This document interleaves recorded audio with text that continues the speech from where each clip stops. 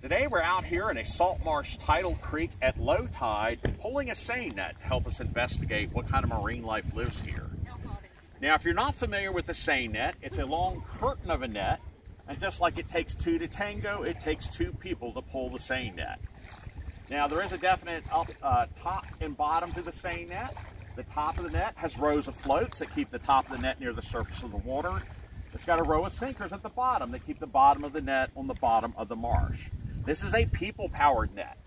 So there's a long pole on either end, and basically two people pull it, preferably against the tide, to help capture an assortment of marine life.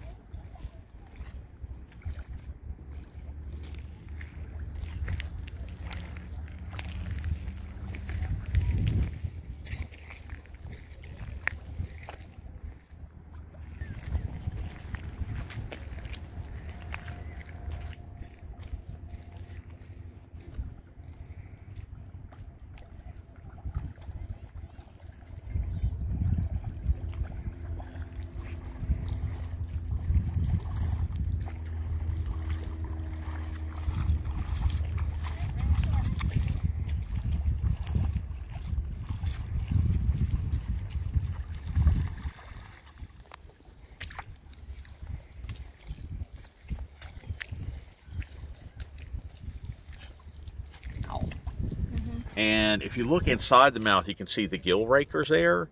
So these fish feed almost like baleen whales sifting krill. So what they do is the anchovies swim through the water with the mouth held open wide, letting the water rush into the mouth. Those little comb-like structures, the gill rakers, sift plankton out of the water, which they eat. And then the rest of the water passes through their operculums or gill flaps. Here, this is a silverside.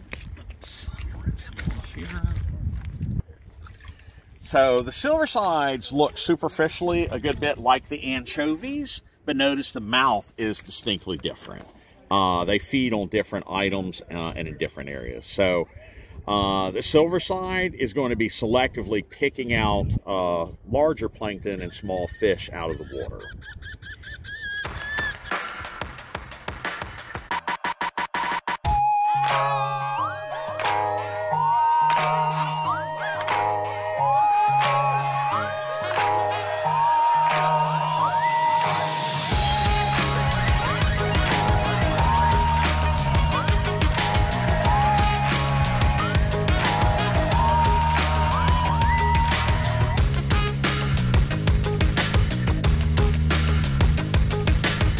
Right here, this is a pipefish. Pipefish are basically stretched out seahorses. They have a plating of scales that serve as a kind of an armor plating for the fish. They feed on very small little crustaceans, amphipods, isopods, things like that. Also small fish. You'll notice he has a very tiny little mouth. So his mouth is kind of like a little vacuum cleaner, suctioning up small creatures. Another interesting thing about the pipefish, much like the seahorses, the males carry the eggs until they hatch. The male will actually have a pouch on its, the male seahorse will have a pouch on its belly to do that. In the male pipefish, they develop a groove on the belly to carry the eggs. One of the puffer fish. So its strategy for survival is it can inflate its body full of seawater to make itself too large to be swallowed. It also has spiky scales around it that would serve to make a very prickly mouthful for any potential predators.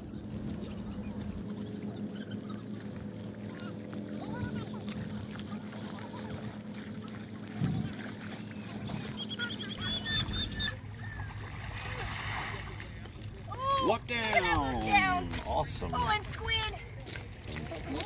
I've never. Oh, look at all this. It's a whole, school of squid.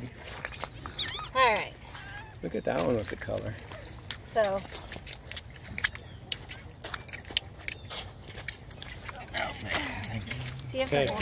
So these are squid. They are one of the cephalopod mollusks. So that means the head-footed animals. One of the most interesting things about the cephalopods is they have these little chromatophores, these little color-changing cells. So basically, they work almost like the pixels on a computer screen. They're little bags of pigment, and they have the ability to expand or contract them to change their color. So they can use this to express how they're feeling, if they're angry, or if they're chasing food. So they can serve a variety of different purposes. Notice the little tiny beak there. They have a beak almost like a parrot's beak that fits right in between all of their arms and tentacles. They have little suction cups on their tentacles that in the case of squid usually have little claw-like structures around the edge of the suction cup that help them better grasp their soft-bodied prey like fish. You may notice they also have the ability to eject an ink smoke screen to help them avoid predators. So if they are pursued by a predator, they can squirt out that ink and it will hide where they have escaped to. They also have these little fins on the side of the body that they use for swimming in the water.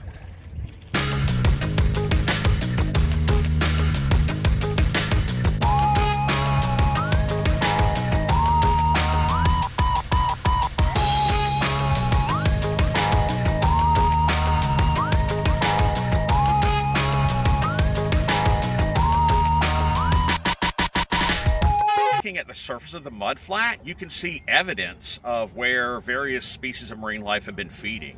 So if you look closely at the mudflat here, you'll see little tiny dimple-like structures, like somebody was gently poking their finger into the sand. Those are the mouth prints of the spot. You can tell a lot about what a fish does and where it feeds and what it feeds on by simply looking where the mouth is positioned. So with the spots, they have a downward turn mouth, so they're bottom feeders, and they basically feed by gargling the mud. They swim along, they bite up a little mouthful of mud, swish it around the mouth. They use gill rakers to trap little worms hiding in the mud and the sand, and then they blow the mud out through their gill flats. Something else you'll notice are the puddles out here. The puddles are actually evidence of another larger fish feeding, in this case stingrays.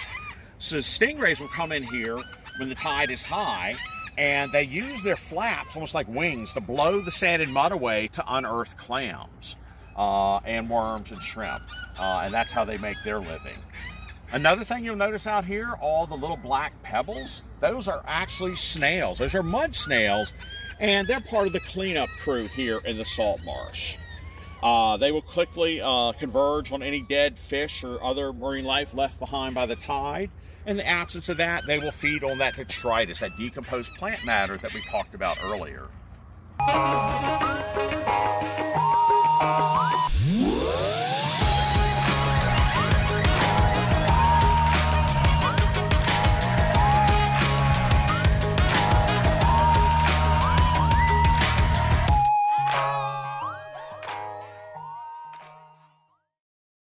Yeah, that one would be big. Oh, that's croaker. Yeah, I'll have to reshare.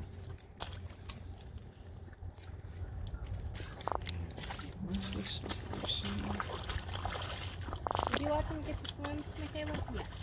You were watching the last one real quick? Look down! Look down! Awesome. Oh, one of the most important roles of the salt marsh is as a nursery for the oceans. Most of our types of marine life will actually grow up in the salt marsh. If you think about it, it's really an ideal spot for a nursery. You'll find none of the strong currents and crashing waves that you find out on the beach. There are plenty of hiding spots with all of the spartina grass, and there's an abundance of food from the detritus, that nutrient soup in the water. Some of the juvenile sea creatures that we've seen out here today include a lookdown. Now the lookdown is the pretty yellow and silver fish with the long fins. Now, as the lookdown gets bigger, those tall dorsal fins will gradually shorten. The lookdown is a predator. It is so narrow that it can swim face first up to its potential prey and be virtually invisible. Another fascinating sea creature we caught is the striped burrfish. This is one of the puffer fish. It's able to avoid predators by inflating its body with seawater, turning into a round, spiky ball that's too difficult for most predators to eat. The fish with the dark black line running through its eyes is a juvenile gray snapper, sometimes known as a mangrove snapper. And it's a classic example of one of the fish that uses the salt marsh as a nursery. Of course, we also have some fish that live more full-time in the salt marsh. The smallest fish that you see in here is a tiny striped killifish. It will live pretty much its entire life here in the salt marsh. Another one, the almost clear fish with the silver stripe, is the aptly named silverside. They will spend much of their life here in the salt marsh as well.